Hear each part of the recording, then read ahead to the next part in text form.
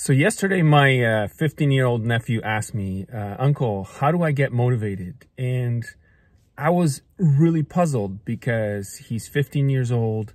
He's a really smart kid, has really good grades, doesn't have a job, plays video games, you know, just like I would say, a happy, smart kid.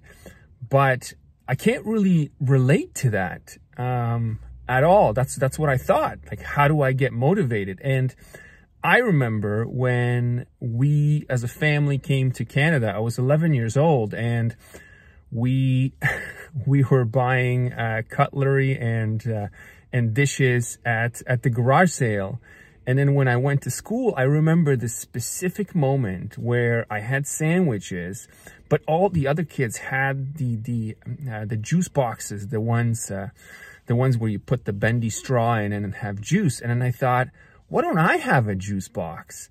But that's because the family didn't have money for what we call extras at the time. And I never want to be that kid without the juice box again. So I think about that all the time, about that moment in life and where we are. And I'm so grateful to have it, because things like that drive me to grind every single day. They develop that grit, and then I have the discipline, and I don't really need motivation because I have this strong why to continue moving. And it's because of these life experiences. So really, I think that motivation is more of a temporary thing. You can get motivated. Yes. Yeah, let's go. Let's do it.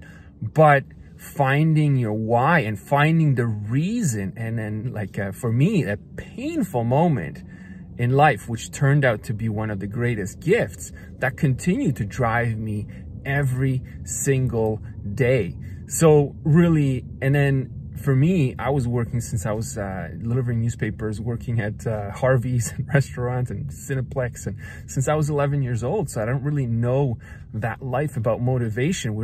My dad always told us, you want it, you go get it, right? And he himself was a tremendously hard worker. So when we came to Canada, he's a professional engineer in Poland, and he came and he worked in a factory for 3 months and delivered pizzas at night. And then he showed us how he can transform, how he can get his PNG designation in Canada, how he can start being a draftsman, and then so on. So really wanted to share that with you because it's a special thing. I think about that all the time. I never want to be that again. That's what drives me to wake up every day and then grind, and I love it.